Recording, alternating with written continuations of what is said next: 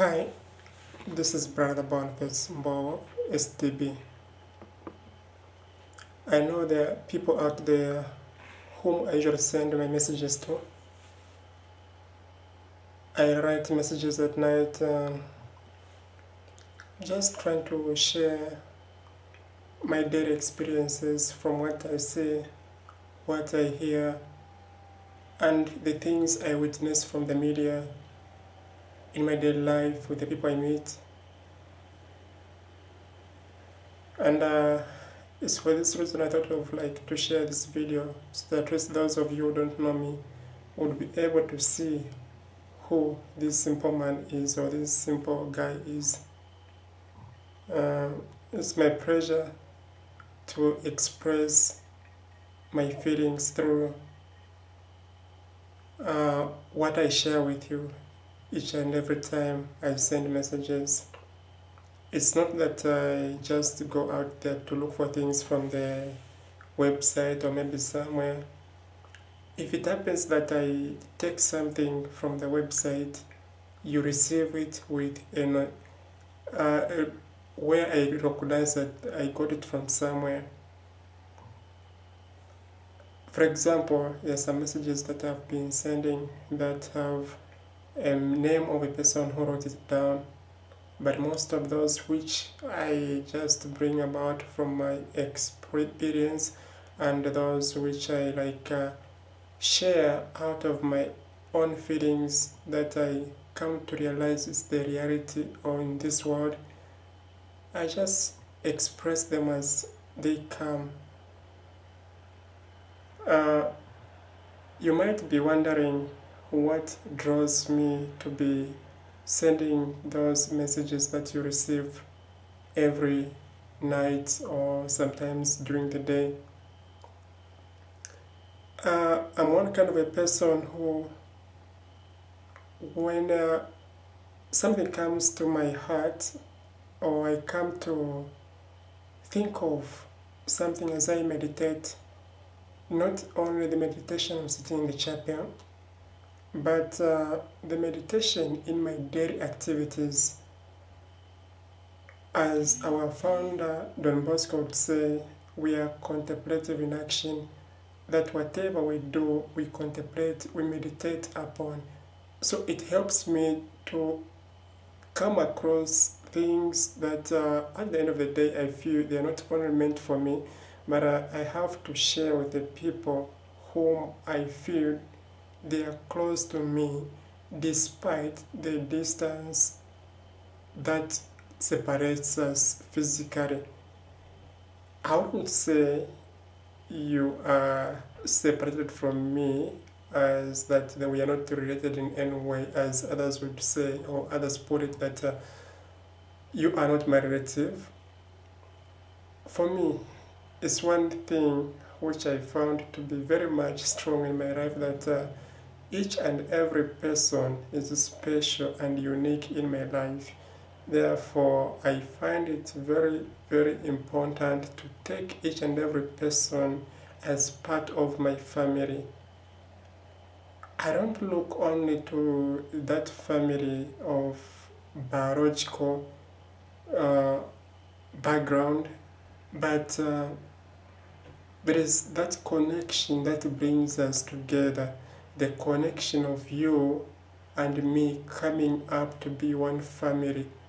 And this connection, we are very much aware of who we are, our roots, despite our tribal, our tribes, our cultures being different, sometimes even the race and main aspects that we may look upon to say that our differences. So that does not count in my life, of which wherever I go, I feel it is my home. And I don't take my own parents to be that they are my relatives, or maybe my siblings, that they are my closest relatives. For me, whoever contributes in my life in a positive way or in a negative way, that person comes to be part of my life, and I take that person to be a close relative, despite that we have no any connection, as people would put it, that we are only connected when we come from the same family. For me, that does not count. The family I look upon is the ultimate family, that is the family of God Himself who made us, for we all come from one God.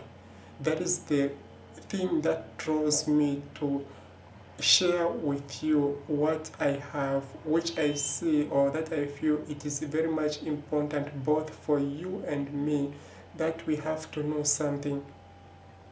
It just happens that sometimes some of these messages, they come as an inspiration in my daily activities, and I just take them as a lesson for life, that whatever I do, despite that we come from different places or we have different experiences, those experiences are meant to be shared so that at least we understand from different angles how life is. Your experience and my experience differ, but once we come to share, we know how to handle some of the problems. And that's the thing that usually draws me to share those messages.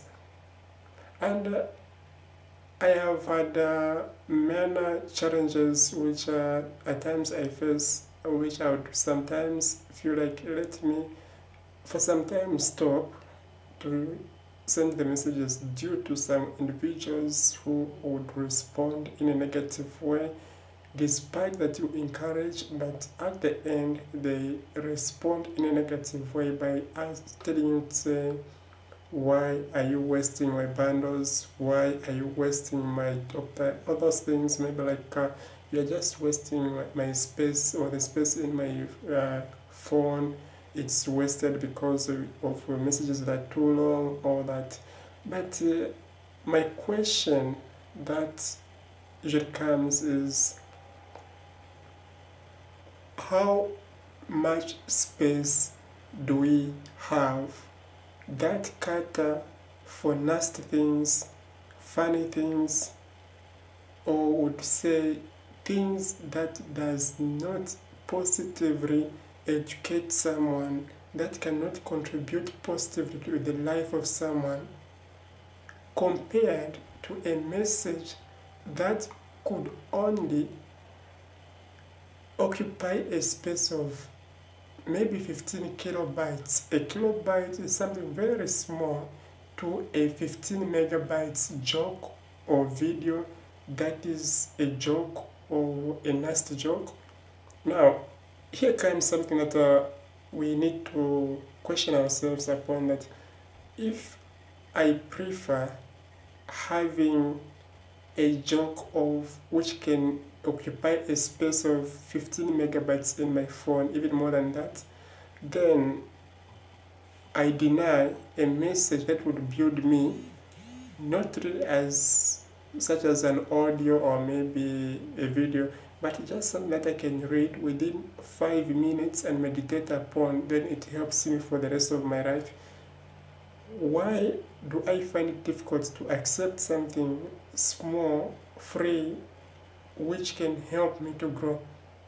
Those are the questions sometimes which challenge me, and at times I question myself, why is it that people would love jokes compared to good message?